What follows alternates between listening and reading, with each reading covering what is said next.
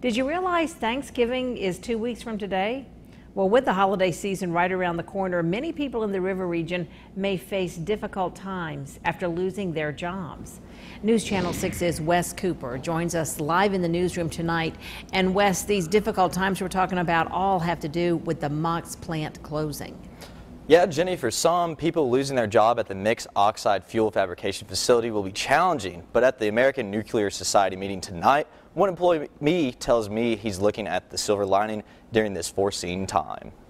When I first got here, people were saying any day it could shut down. News Channel 6 first reported last month the MOX facility at the Savannah River site would be shut down effective immediately. After spending almost 2 years on the job, today nuclear safety engineer Michael Findler received his pink slip. We got our warning letter today. Unfortunately, a lot of us were very disappointed. We kind of expected it to happen. The completion of the MOX facility to convert nuclear-grade plutonium into safe fuel to power homes no longer a reality. Are you kind of disappointed? I'm very disappointed. The MOX was the first step in reprocessing for the country.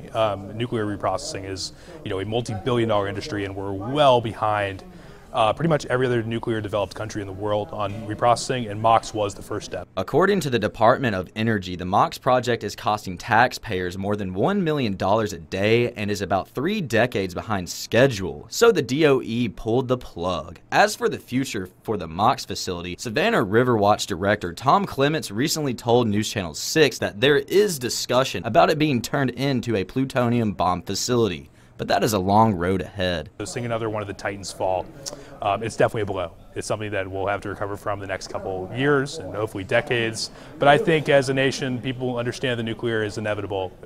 We are the future of clean energy in the country. Michael Findler added, fortunately, many labs across the country are looking for young nuclear safety engineers, and he's hungry. Jenny?